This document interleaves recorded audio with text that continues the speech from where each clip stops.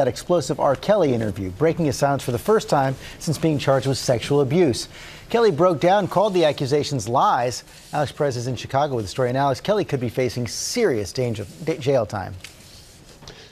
Hey, good morning, George. That's right. He's out on bail and has pleaded not guilty to the charges against him. He says what's happening to him could happen to any celebrity.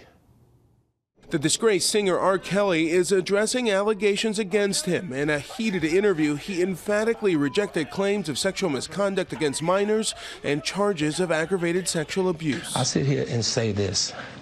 I had 2 cases back then that I said in the beginning of the interview that I would not talk about because of my ongoing case now. Okay. Right? Okay, fair enough. But I will tell you this. People are going back to my past, okay? That's exactly what they're doing. They're going back to the past, and they're trying to add all of this stuff now to that, to make all of the stuff that's going on now feels real to people. But the past is relevant with you with underage girls. Absolutely no, it's not. Why? Because for one, I beat my case. When you beat something, you beat it. You were acquitted. We can't double jeopardy me like that. You can't. It's not fair. It's not fair to nobody. When you beat your case, you beat your case. The 52-year-old songwriter behind mega hits like I Believe I Can Fly and Remix to Ignition, telling CBS News the charges against him are nothing more than rumors. Not true. Whether they're old rumors, new rumors, why would they say this about you? Not true. His representative telling ABC News overnight if they believe that he's a predator and a monster and that he's holding women hostage, they can come kick the doors in and come get him. But they know he's not a sexual predator. Kelly was arrested late last month on 10 counts of aggravated sexual abuse. Denying the claims, Kelly at one point in the interview stands and begins ranting towards others in the room. Y'all killing me with this. I gave y'all 30 years of my career. Robert. 30 years of my career. Y'all trying to kill me. You killing me, man! This is not about music! I'm trying to have a relationship with my kids, and I can't do it! Y'all just don't want to believe the truth! You don't want to believe it! Kelly's arrest coming on the heels of Lifetime's 6-hour tell-all docuseries Surviving R. Kelly, painting a portrait of a man who holds women captive and controls them, claims Kelly rejects even addressing the camera directly to deny. How stupid would it be for R. Kelly, with all I've been through in my way past, to hold somebody, let alone 4, 5, 6, 50, you said. How stupid would I be to do that? I didn't say you were holding. That's stupid, guys. I didn't. Is this camera on me? Yes, it's on. That's stupid. Use your common sense. Don't forget the blogs. Forget how you feel about me.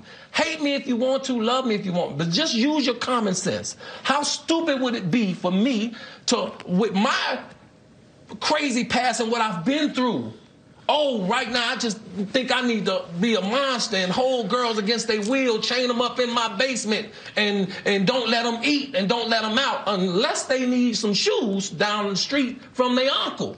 Robert, stop it. Y'all quit playing. Quit playing. Robert. I didn't do this stuff. This is not me. I'm fighting for my life. And Kelly has other legal troubles, too. He's due back in court on a separate, unrelated child support case late this afternoon. George? Okay, Alex. Wow. Good for Gail to keep her composure through all that. I was going to say that, to keep her composure as she did, and she kept on with the questioning, came very pointed with her questions to her, but her composure was something. It really was. Sunny Hostin is here, our senior legal correspondent. So much unusual about that interview. One of them that he's sitting down for it at all as a defendant. Really remarkable. I mean, that old adage, anything that you say can and will be held against you in a court of law. It does happen, and this type of video will be front and center if this goes to trial. It never ends well for a defendant. I mean, remember Bill Cosby's deposition was used against him at trial. Remember that video of Jerry Sandusky and Bob Costas? That was used front and center, and that's why defense attorneys never allow this. I kept on thinking, where is his defense attorney, and why was this allowed? This was a disaster for Robert Kelly. It's like he went rogue, and like he's so narcissistic optimistic that he thought he could just convince people. Okay, he kept bringing up, and unfortunately he kept using the phrase, beat my case, beat the case, beat the case. He was talking about the child pornography in 2008.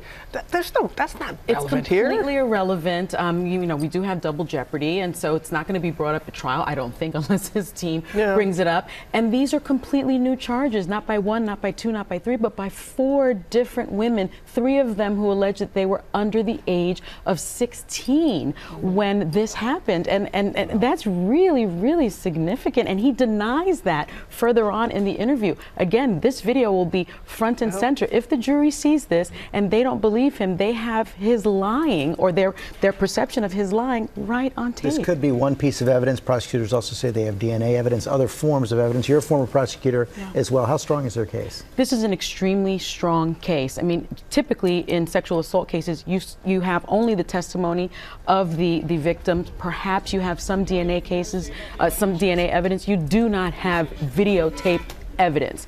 This case, if it indeed has videotape evidence, is going to be very, very difficult to defend. And he's facing 10 counts of aggravated sexual abuse, possibly 70 years in prison. Court date's March 22nd. So what's next for him? I think we'll see this case proceed to trial, in my opinion. I mean, any type of plea deal would have to include sexual offender registry and would have to include jail time. I mean, this is something that's been going on for a very long time. I think everyone on the planet has seen the documentary. There's, you know, you have 4 now new alleged victims. There's just no way any sex crimes prosecutor would offer a plea deal without jail time. And Robert Kelly is denying all the allegations, so I think we may see a trial here. Robert. I mean, Gayle King, kudos to her. She seemed completely unbothered, and she did her job. She did. I know you're going to be talking about this on The View. Yes, we will. 11 o'clock today. All right. Thanks for being here with us. Thanks.